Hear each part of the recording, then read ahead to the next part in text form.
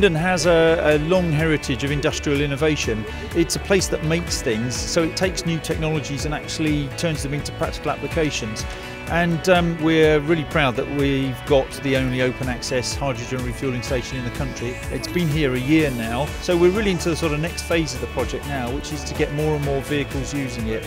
Oil is diminishing, demand is increasing, and we have to look at alternatives. And how exciting is it that here in Swindon we could be at the cutting edge of a viable alternative, and it's just an amazing opportunity for this town. It's a new thing for us, it's something quite innovative and creative. We're running 5 hydrogen-fuelled vans in the service of housing maintenance, so they'll be high profile, they'll be whizzing all around town, but on hydrogen fuel, you know, the greenest thing that's out there at the moment, so we're delighted to be involved.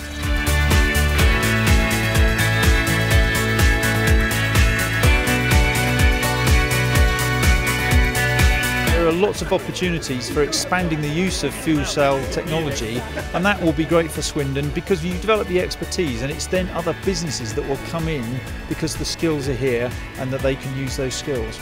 There's no better example at the moment than this station here in terms of how we can work with others. It brings the private and the public sector together. You've got a vehicle manufacturer in Honda, you've got a fuel gas refuelling expert in BOC, and you've also got a public body in Forward Swindon, ultimately representing the consumers who are going to benefit from a low carbon economy in the future. The advantage is that consumers will have a zero emission vehicle in their hands. They are not polluting CO2 at all, nor any other of the emissions which we are limiting anyway on the internal combustion engines.